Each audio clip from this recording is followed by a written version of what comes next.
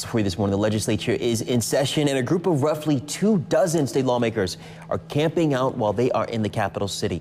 They call themselves the Camper Caucus, and it's been around for several years now.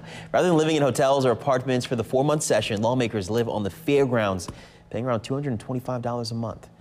It's convenient and close to the state capitol. Senator Jeremy England said this will be his 3rd year staying at the fairgrounds. So the hotel life was really not for me because I don't like having to bring my coats back and forth and my suits and do that and change locations every week from week to week.